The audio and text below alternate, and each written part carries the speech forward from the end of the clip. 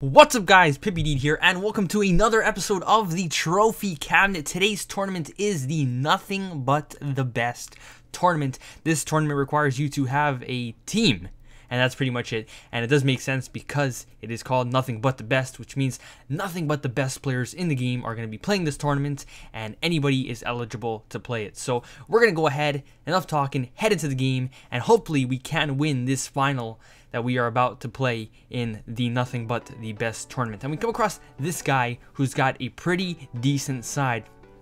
By the way, if you want to see the team I'm rocking with, it's in the description. I forgot to record me showing it, but if you want to see the team I am using, I did find it on Foothead, so there's going to be a link in the description to the team, just in case you notice that they played well over here and you want to build the team. But we would get the first chance of the game over here. Aubameyang beats that defender right there, swings in a very nice cross to Gundogan, who somehow manages to beat Buffon right there, and it was offside. But I thought that was a little bit bad from Buffon. I really don't think he should have let Gundogan win that header, offside or not. But that was going to be a little bit worrying because we also had Buffon. But in the 13th minute, we would have another chance over here, this time not offside. Aubameyang threw on goal, finishes it on his weak foot past Buffon, gives us the lead, and we are up early in the final, and things are looking pretty good as Aubameyang scores right there. However, our lead wouldn't last too long because in the 17th minute over here, he goes on a great attack with Fernandinho, gives it to Lam, and Lam supplies Muller with a great through ball right there. And Muller on the first time shot scores and brings him back into this game. So we're 1-1. This guy's putting up a great fight, and right there, right off a kickoff, we foul him. He gets a free kick. Sterling takes it, passes it back to Hummels. Hummels loses the ball though. Aubameyang with a burst of pace through on goal, but Barzagli just manages to shoulder him off the ball right there. And I kind of thought it was a foul, but when I looked at it again, I know it wasn't a foul because he didn't really bring him down with a tackle or a push or anything. But wouldn't matter though, because in the 23rd minute over there, we get a corner, great little set piece. Marquisio finesses it past Buffon right there outside the box with his 60-something finishing. FIFA is FIFA, and it always will be. And in the 70th minute, we go into the second half, still holding on to that 2-1 lead, and in the 77th minute, he would have a great chance to equalize the game right over here. Great pass by Fernandinho once again.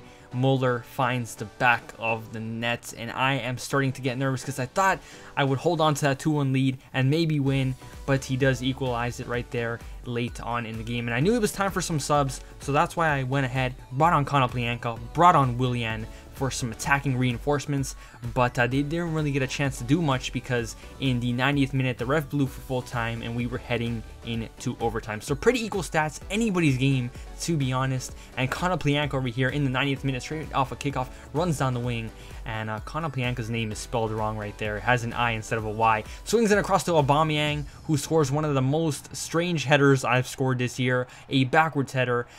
It's very rare you'll see that in real life, and once again, Buffon, a little bit weird that he didn't come up for that and beat Aubameyang to it, but we score a strange goal, which would prove very crucial because in the 120th minute, we run down the wing with Konoplyanka, earn ourselves a corner, and after this corner, I was confident that the ref would blow for full time and we would win. Gundogan swings it in, Luis Gustavo wins the header, goes wide, and the ref blew for full time. So we get the win.